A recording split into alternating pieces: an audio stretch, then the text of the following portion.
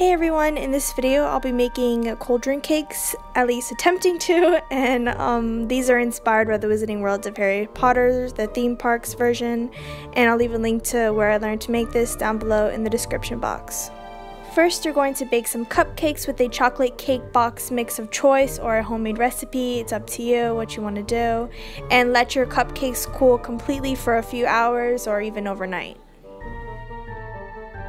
Then you'll need 1 box of chocolate pudding mix, preferably the instant kind, but the cook and serve kind is okay too. The box says to add 2 cups of milk, but I added 1.5 to make the consistency thicker. Then I went ahead and followed the rest of the box directions, and then I put that in the refrigerator to let the pudding set and cool down.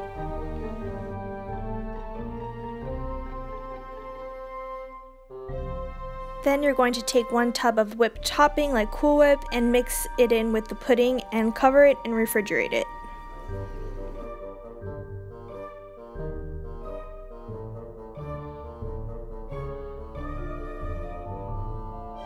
Then take your cupcakes and use a sharp knife to carve out the middle of the bottom of your cupcake, and it's best to keep your knife at an angle.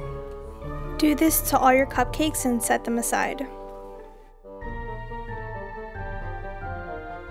Then I melted 2 bags of chocolate in a microwavable safe bowl in 30-second intervals until it was completely melted.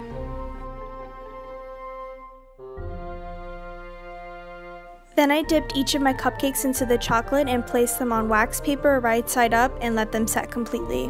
Once the chocolate on the cupcakes was set completely, I turned them over and put the rest of the melted chocolate into a squeeze bottle and made 3 little dots surrounding the cauldron to make the cauldron's feet.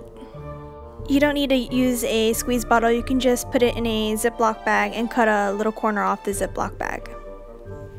I also made the cauldron handles on wax paper using the chocolate like so, and I put them in the refrigerator so they can set faster.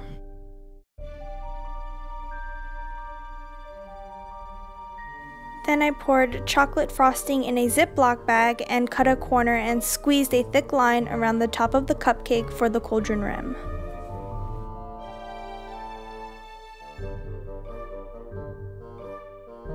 I also took the pudding and Cool Whip mixture and put it in a Ziploc bag and cut the corner off and poured it into each of my cauldrons.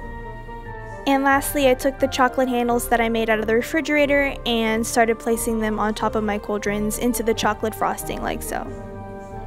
And that's it. I hope you guys try to make the cauldron cakes yourself because they were really fun to make and they were so effing yummy. It was really hard not to devour everything in each step. So yeah, I hope you guys like this video and thanks for watching.